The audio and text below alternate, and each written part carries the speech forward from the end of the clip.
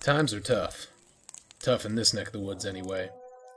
Senegal here, it ain't the most prosperous place on the planet. People struggle to get by, and even when food does come, there may not be much to it. Fruits, vegetables, protein, all those things you look for when you're cruising the aisles at the Piggly Wiggly, kids here ain't getting enough of them. It's a classic case of malnutrition. The young'uns are getting enough food, but the food they're getting ain't good enough. And when kids ain't eating right, it opens the door for a whole heap of other diseases. It's time to demonstrate how to eat well with locally produced and affordable foods, and how the teensiest changes in meals can make the world a difference in the health of the young'uns. And it's time to show the world the miracle tree, Moringa Oliefera, and all its nutritional wonders. It ain't a silver bullet, but it's pretty damn close.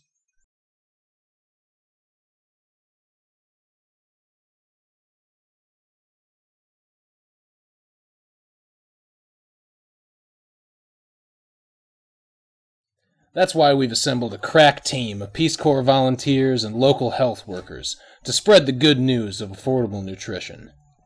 That's right.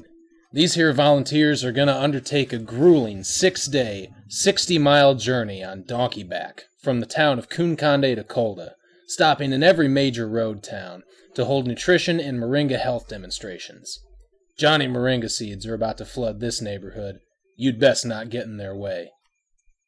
The Kolda Donkey Rally is set to kick off on March 9th, 2011. Volunteers and local health workers alike are very excited about the opportunities this ride will provide to impart important nutritional information to potentially thousands of Senegalese men, women, and children. Volunteers are fully aware Moringa Oliefera is not a complete substitute for a balanced daily diet. Rather, moringa leaves or leaf powder represents a cheap and easy way in which the Senegalese people can severely reduce the malnutrition rates in their country. It is our hope that through 1 to 2 hour informational sessions at local health centers, we can further increase understanding of moringa and its benefits here in Senegal, and therefore increase both its cultivation and consumption.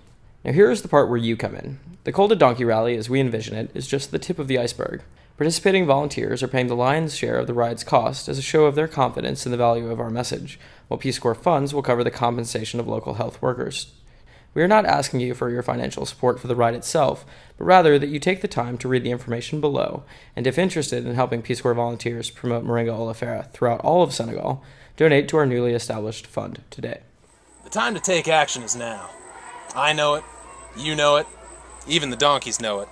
So donate today, and help child malnutrition become a thing of the past here in Senegal.